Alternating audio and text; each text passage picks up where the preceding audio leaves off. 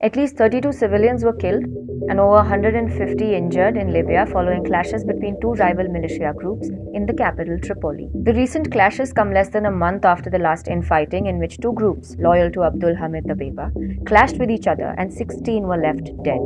The recent clashes went on for 2 days on August 26th and 27th, raising concerns over the resumption of war in the country. كان يوم صعب في الأطراف كلها هي نسأل الله رب العرش العظيم إن العمل هذا ما عادش يصير. الناس شو مطلبهم؟ الناس تبي الاستقرار، تبي مؤسسة عسكرية، مؤسسة شرطة، يعني باش الفوضى هذه ما عادش تصير يعني هذا مطلب الناس. والله الأضرار قدامكم. الدنيا كلها انحرقت، حياش الناس، سيارات كذا. صار كنا لبينا علينا ما في حتى حاجة، ساعة واحد في الليل ونسمعوا في الضرب بشوية. هنا كان في شارعنا وبعدين نتقدم لقدام، بعدين الميليشيات جو هنا لوطة تحت العمارة وصار فيها الضرب، ما قدرناش نطلع وتحاصرنا. كنا معناش مش أول مرة، ديما هيك للان طب نقعدوا هيك احنا. صار المرشد كسروا سياراتنا انحرقت كلها وعلى عينكم انتوا شوفوهم. طب مين بيعوضنا؟ احنا يعوضنا الله بسرعة. Libya is currently being ruled by two governments. The internationally recognized Government of National Unity, led by Prime Minister Dbeibeh, based out of Tripoli, and another based in eastern Libya, led by Fathi Bashagha, who claims to be the interim Prime Minister of Libya. He is backed by General Khalifa Haftar, commander of the Libyan National Army, as well as the Libyan House of Representatives. This time around, clashes happened between forces loyal to Bashagha and those loyal to Dbeibeh. The Abdul Hamid Dbeibeh-led administration in Tripoli claimed that the fight broke out after forces loyal to Fathi Bashagha tried to take control over the capital on Friday. However, according to media reports, the clashes started after forces loyal to the Dbeibeh administration stormed a camp belonging to forces loyal to Bashagha administration.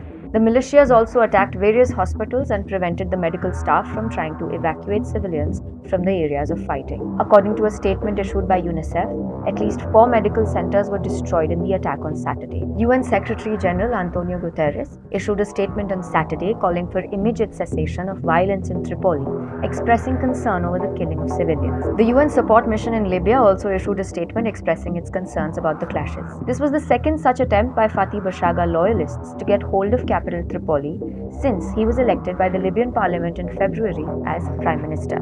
In May, after the failure of an attempt to capture the capital, Bashagha had announced that his government would operate from Sirte. حصرنا في البيوت وين بنطلعوا رصاص ب 23 يرموا بال 14 ونص، وين بنطلع؟ ما فيش كيف بنطلعوا. راعوا اخونا هذه عمارتنا والضرب هنا وبحث الصحافه وما عاش فيها، وين بنطلعوا؟ وش بندير؟ والله غالب، والناس هذه باي من بيعوضها، يعلم الله بحالها وبظرفها. Dbeibeh was appointed Prime Minister as a part of the Libyan Political Dialogue Forum, or the LPDF, in February last year at the end of its first round of talks. Bashagha has claimed that the Dbeibeh-led Government of National Unity is illegitimate since its term has expired and it has failed to fulfill its mandate of holding elections in December. However, Dbeibeh has refused to step down, claiming that he will only hand over power to an elected government. The Dbeibeh administration has also claimed that there were talks with Bashagha before the clashes broke down on Friday. A GNU statement claimed that attacks were carried out despite substantial progress being achieved to spare the capital from violence and holding elections by the end of the present year. Like most of the other institutions in the country, the 3-member Interim Presidential Council, also appointed by the Libyan Political Dialogue Forum in February, and the UN support mission in Libya have refused to take any sides. War in Libya broke out following NATO-led intervention in the country in 2011, supporting a coup which uprooted long-term ruler Muammar Gaddafi from power. Since then, the country has been divided in several parts, each controlled by rival groups. In 2020, a ceasefire was achieved under UN-initiated talks, and LPDF was constituted to establish peace in the country.